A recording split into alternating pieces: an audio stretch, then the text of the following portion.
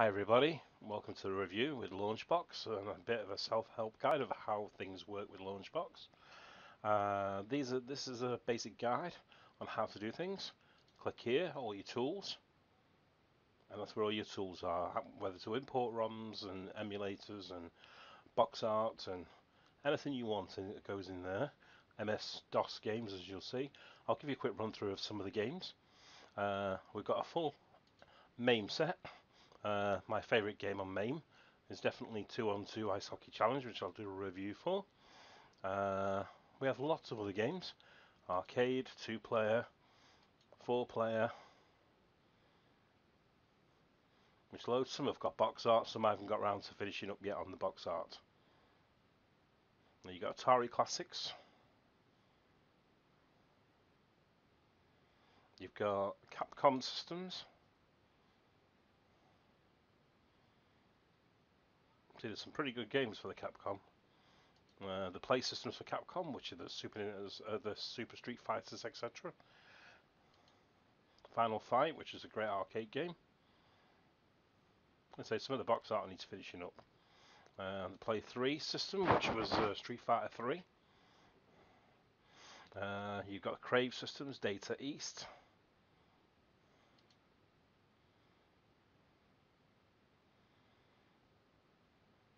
You've got fighting games,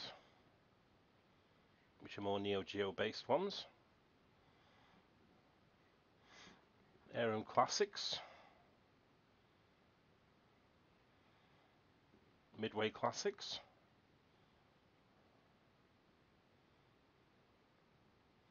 Cruising USA, can't forget that game.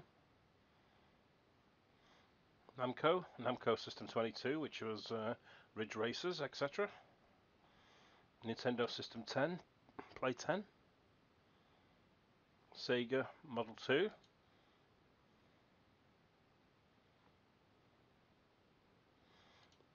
Sega STV board, which is the Model 2 ROM set. And that's really what you've got with the MAME set for the arcade.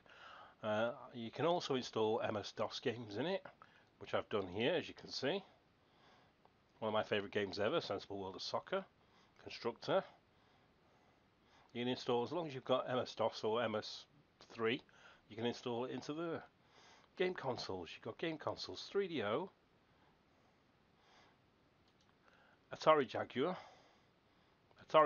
CD, but there is no working emulator to play Jaguar CD games as far.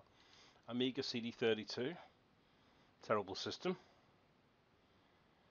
Nintendo 64, which is around just under 300 games as a complete set. Just about everything you want is there.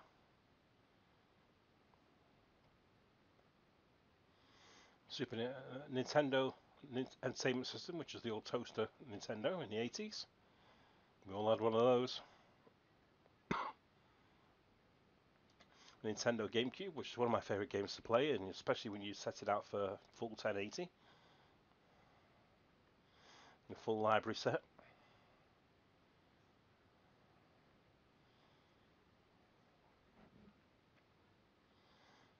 Even the new Nintendo Switch, which is a work in progress. Nintendo Wii. Excuse me.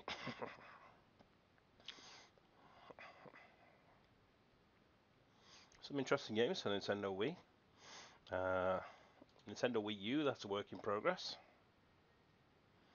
Sega 32X. A full ROM set with the ones that were unreleased. Sega CD Mega CD. ROM set. Some unreleased ones, Bug Blasters, Citizen X. They never saw the light of day, but they've managed to sneak out on the internet. Full collection of Sega Mega CD stroke Sega CD games. My personal region is a Sega Mega CD.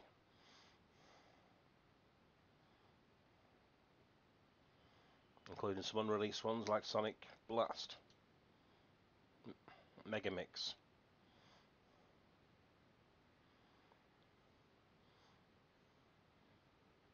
including some Super Strike series, which was never seen the light of day on a Mega CD release, but it was made. All three Desert Strike, Jungle Strike, and Urban Strike games. Sega CD32X, which didn't have many games, but there they are. Sega Dreamcast. Good old-fashioned Dreamcast. Everybody loves the Sega Dreamcast. A great console, which has got some surprising games which were unreleased in this country. A bus game. It's interesting. It's like Grand Theft Auto around town centres. It's kind of like pick people up, drop people off. It's quite fun. The Crazy Taxi series. Ferraris. All the normal general Dreamcast games are there. Marvel vs. Capcom, Power Stones, Jet Grand Radio, Fantasy Star Online, Quake Arena, Ready to Rumble, Resident Evils. They're all there. Sega Rally 2, Shenmue 2, Soldier of Fortune, the Sonics. They're all there, including the famous Star Wars Racer. That was a fantastic game.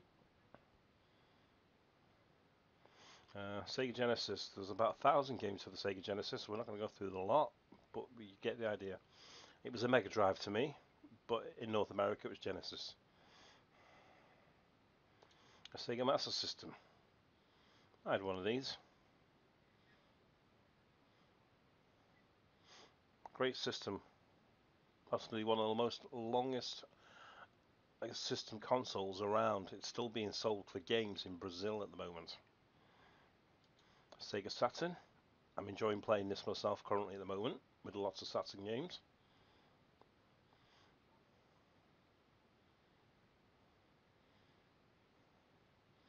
Games I'm playing currently at the moment are Daytona CCE, that one.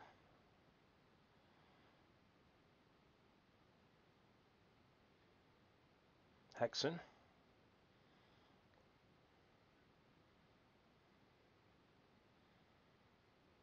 Manx TT. And Mortal Kombat Trilogy. And Knights. And good old Sega Rally. Can't beat it. We'll move on quickly. Sega SG-1000, which was the Master System's very first one in 1982. Nintendo Neo Geo CD. There's not that many of those that are any good. Sony PlayStation. There's a good selection of PlayStation. There's 4,000 games for the PlayStation. We're not going to put on all of them because most of them are Japanese. But there's a good selection of the most popular ones.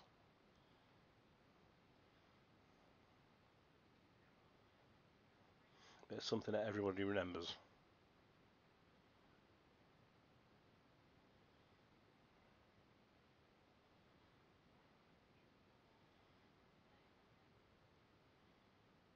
The only restriction with the Launchbox really is the size of your hard drive. A 2 terabyte one seems to be not really big enough if you want full ROM sets. Sony PlayStation 2. I've just done the most popular games, which is around about 800 gig.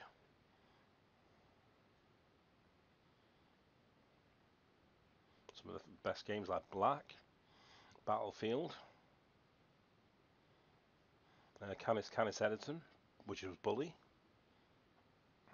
Colin McRae, Crash Bandicoots, Devil May Cry Trilogy,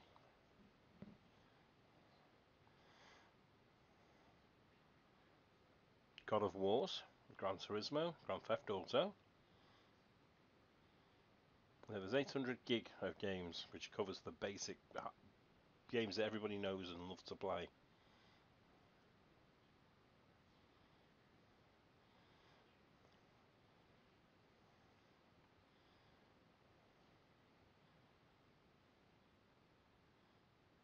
And last of all, the systems that are on there at the moment are PlayStation 3, which is now a work in progress, which is growing, which is fantastic. We'll do some reviews on them as well. And last of all on the list, the Super Nintendo, or Super NES, or SNES, depending on how you want to pronounce it. There's just under 1,000 games there.